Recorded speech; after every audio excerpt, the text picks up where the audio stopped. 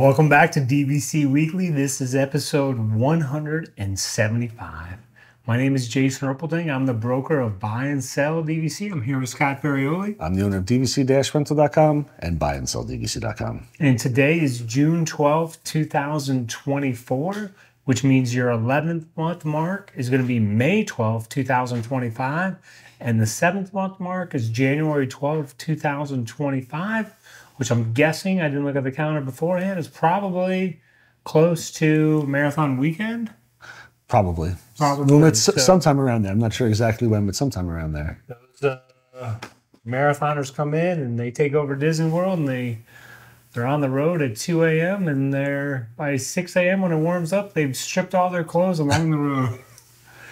That is true. That's exactly what happens. I'll tell you, just for the clothes get picked up, they get donated to so no worries there. By the time, if you're not a marathoner and you roll up to the park, you do not see the clothes on the side of the road. But that all happens before you arrive. It's like Expedition Everest. You go up there, and sometimes they have the hair bands that the kids throw out on the ride. And during a race time, there's just clothes and T-shirts and sweatshirts just thrown all over the mountain. People are just discarding them. And we're going to start on the buy and sell side of things. And today was another question we asked. As a DVC owner or DVC renter, the biggest misconception I hear about DVC from family or friends when they discover I'm a DVC member or a DVC renter is, let me ask you this, what's the first thing that you hear? I know what you're going to say here, so I don't know. I don't want to say that. I'm trying to think if there's anything else I want to say. What you normally get, because what I normally get, what I used to get is, don't you go anywhere else? Aren't you sick of Disney? Yeah, so that's what I've gotten in the past. I live here now, so I don't really get it. But when I was living in New Jersey and at the office, and I was going to Disney again, they're like, seriously, again, you're going to Disney, nowhere else? So maybe the feedback that I get, and maybe that's because I live in Orlando, and people must have some knowledge of DVC. In Orlando, the feedback I get immediately, oh, that one doesn't last forever. Mm. Oh, that one doesn't. That has an end date, right? Or something? Does it have a D? Like, that's what I get all the time. So this, I'm going to read some of the responses here. Again, this is trying to help you out if you're on the fence about becoming a DVC member or not, or maybe a DVC renter. This says, what if you rent points and something happens? Won't you lose it all? If you rent points, you have to take what you can get. So you end up just staying at the places that are inconvenient to the parks. I mean, I don't know if you want to touch on that. You got probably a better response. But, none of that's true, really. Yeah, none of it is true. If you're booking last minute, there's a good chance that you might get some. The largest resorts, Old Key West and Saratoga Springs, are typically the last to always rent out, or if you're a DVC member, they're the last to be booked up. So they're not near any of the parks exactly. They're walking distance to Disney Springs, and Old Key West is a boat ride to Disney Springs. But if you look at the whole Disney property, like Saratoga Springs and Old Key West are actually in the middle of the map. So while they're not right by any resort, they're actually centrally located. So I mean, a lot of times those are the last ones that are available, and they're the last ones that always sell out.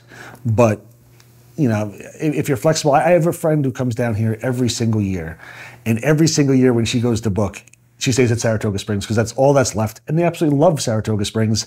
They barely stayed anywhere else. I'd say 95% of the time they're at Saratoga, and they absolutely love Saratoga. So that's the main thing I would say, is just not worried about anything with the dates and stuff, but just, you're going to be stuck with something you don't want if you don't book far in advance. And you do have to book a little further out if you're a DVC member, but even if you don't, honestly, the stuff that's left over a lot of times is great, or there's last minute cancellations all the time. So I wouldn't be too concerned about that. And then the next one people had, aren't you too old to want to go to Disney every year? As for kids, I mean, there's so many people that come here without kids that are older. They love everything, but I feel like that crowd also loves Epcot the most. They come to Epcot, they want to go around the world, they want to enjoy the pools, the water parks. I have a friend who's actually down here right now as we're recording this, and he comes down by himself. He's about, I don't know his exact age. He's always been secretive about it for some reason. He's about my age, give or take 2 years. So 23. Single guy. He comes down here multiple times a year. He's down here right now. It actually reminds me I'm supposed to go hang out with him at a park sometime this week just to say hello to him. But he's down here right now, comes down a couple times a year by himself. Forget too old. He's like, doesn't have kids, doesn't have a wife. He's here, and he'll meet up with people he's met in the Disney community while he's down here. So yeah, there's a lot of great reasons to come here. You don't need kids. You're not too old. Disney's for everyone. Do you know Professor Leisure by chance on X or Twitter? No, I do not. I don't believe so. So he's Professor Leisure.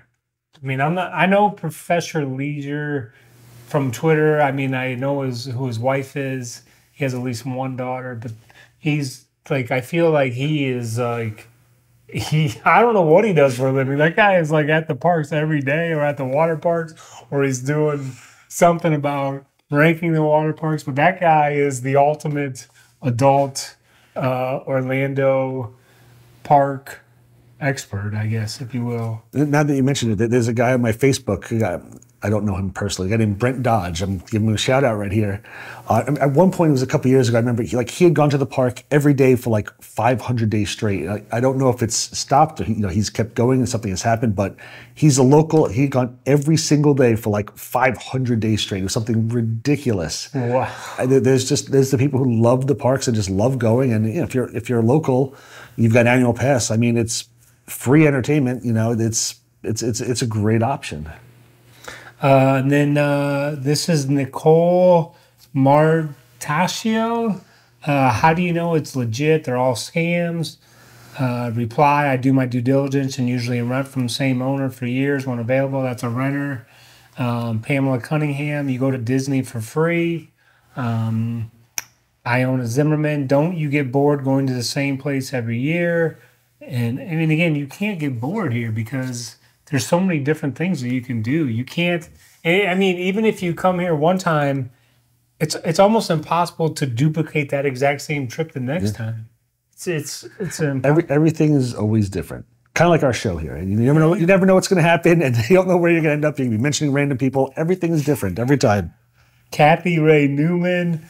I have had friends say again, you're going, shaking my head. My kids were born with DVC, now 26 and 23, owned since 1995. Now when we go, it isn't always for the parks, it's for other things or just sit by the pool. I mean, there you go. I mean, this person has, they've run the whole gamut of DVC. Yeah. I mean, that is, we need to have Kathy on our show here. And this is from Alex. He said, so you were one of those that fell for a timeshare, thought you were smarter than that? Yeah, I mean, timeshares, they have a bad name out there. Every situational comedy show that's lasted more than 3 years, they have some episode that has to do with the timeshare. But yeah, DVC is, we all know that it's, it's not like that if you're an owner or a renter. But yeah, I just wanted to hear some of the misconceptions that you hear, because really it's one of those things where, like we mentioned last episode about having a wall up about becoming a renter, people have a wall up about becoming an owner.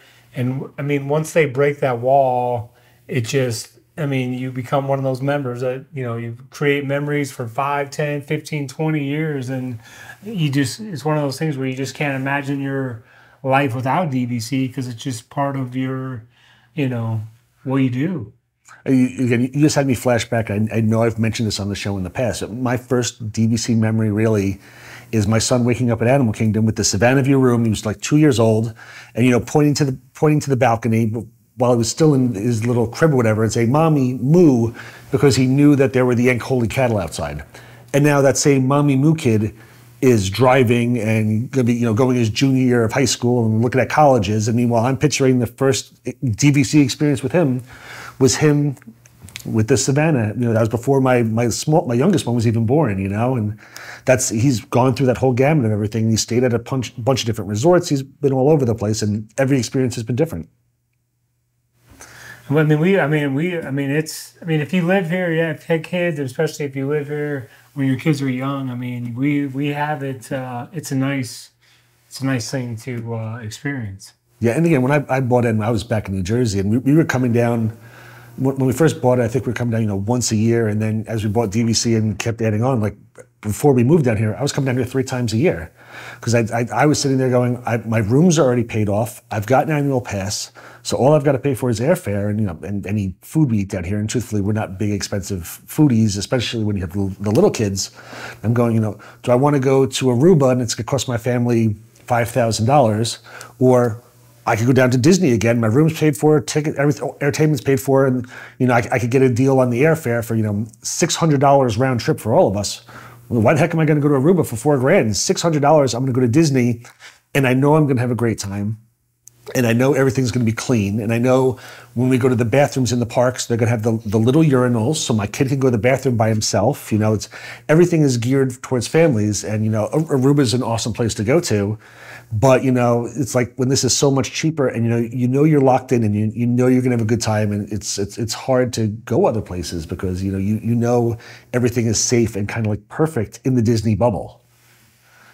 I don't think I've ever heard anyone's. I mean, I like how you just throw in one of the reasons urinals? you came was the urinals. I think I mentioned on the shows.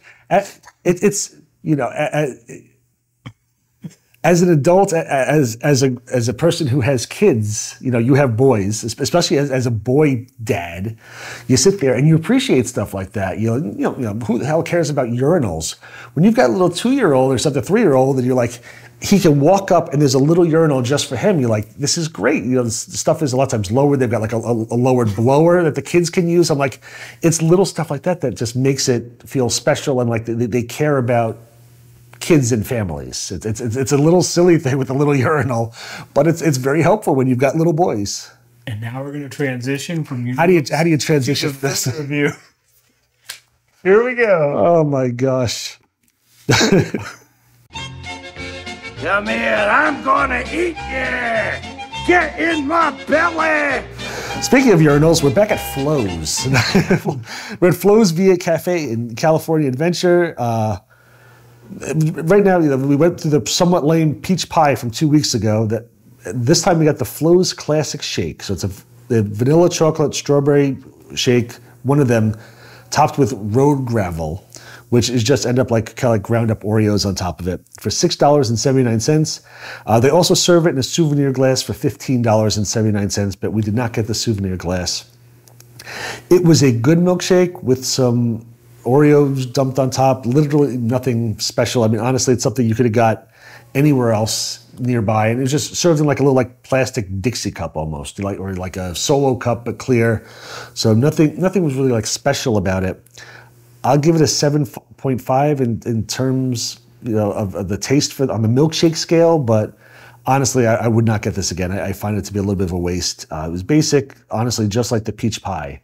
The Grand Californian had some really, really good food that we've had, and lots of different snack items and stuff, but the 2 things we had at Flo's were both underwhelming for us.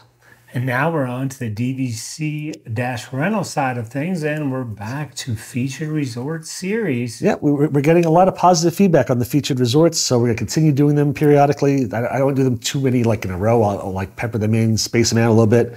Today we are going to do Disney's Riviera, which is probably the least known Disney resort as it's the newest construction at Walt Disney World. It's European Riviera inspiration, so it draws from the elegance and charm of the European Riviera from both France and Italy. As somebody who went to France and Italy last year, I love the way it's designed. When you're sitting outside, they'll pump music in, and it's kind of has that. Normally, it's a lot of times it's like instrumental music, but it reminds you of being in Europe. No words, but just being in Europe. Really great. It's on the Skyliner, so you've got the Skyliner access, so you can take the Skyliner over to Epcot or Hollywood Studios. They've got character experiences at the resort as well. If you do the dining option character dining at Topolino's, they've got Mickey Mouse, Minnie Mouse, Donald Duck, and Daisy Duck in stylish European attire. I have not done Topolino's yet. It's one of those ones that I keep hearing great things about Topolino's, and I want to check it out. It's a little on the expensive side, but I do want to go there. Just haven't made it yet. That followed up on that one it says that the European-inspired dining at Topolino's. The resort also offers dining at Le Petit Cafe for coffee and pastries, Primo Piatto for casual meals. We absolutely loved Primo Piatto. We've gone there twice now for breakfast, and I've done a few reviews on them in the past. I don't know exactly what episode they were, but they've had really, really good breakfast at Primo Piatto, inexpensive, and that's also where they have the chocolate chip banana bread. So really been happy with Primo Piatto for less expensive options. It's one of the only resorts. At this moment, it's the only resort that has the tower studio, which means that it can sleep two. A studio that sleeps two. When the new Polynesian is going to be built, they're going to have something called a duo studio, which is the same exact thing. They're going to have just two in the room for less expensive options. And this features a queen size bed, kitchenette, and balcony with scenic views. Again, this is only offered here, less expensive if you've got a room just needed for two people. So cool option to have. That's the only one right now, except when Poly comes online. Another great option, another cool thing is that Riviera is the art collection at Riviera. This has by far the most artwork I've seen in any Disney resort, around the lobby, through the hallways, and even in the rooms. Tons of Disney artwork in there, with paintings, sculptures, other decorative elements. Absolutely loved staying at Riviera with some of the cool Disney artwork in there. Under recreation activities, they've got the fitness centers, jogging trails, movie screenings under the stars. My sons absolutely love playing bocce there.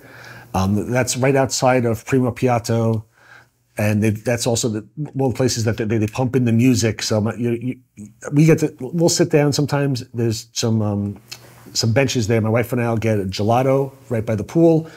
We'll sit there and let the boys just play bocce, and they've got the Italian and, again, Riviera-inspired music playing in the background. Really, really nice scene. Also, they got a lot of stuff right around there. They got large chess pieces for people to play with. There's lots of outdoor playing activity right there. Another great thing, again, it's going with the Skyliner, is just the proximity to the parks. Super close to Epcot. Hollywood Studios is a little bit further, but I mean, taking the Skyliner itself is just fun also. So really, really nice option to be on the Skyliner with access to both parks. Super easy. One thing I do want to add on here that's a lot of people don't mention is that if you are not staying here, this is a very, very hard resort to park at. They really don't let you park and go get food or do anything. You have to be staying here. They are really, really tight on guests. So is this from your experience or? From a lot of stuff. Something must have happened. No. There's no story. Come on. No. It's stuff. I needed to go there to use the urinal or something. Stuff I've read online about how hard it is. Once my son, his friend was staying there. It was for her birthday, and they had a bunch of people over.